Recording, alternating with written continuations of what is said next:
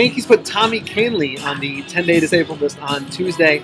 The hard-throwing righty has seen his fastball go from its last year's average of 98 miles an hour to about 94 miles per hour over his last few outings.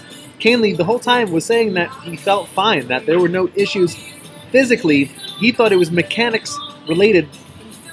But recently, bullpen coach Mike Harkey had watched how Kahnle's warm-ups weren't what they had been when he was throwing harder, according to manager Aaron Boone. So the Yankees sent him for tests. MRI showed tendonitis.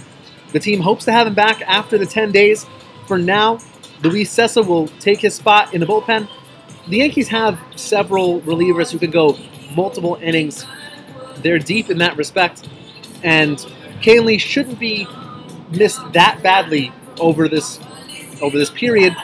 And the team hopes that he gets that fastball back when he returns.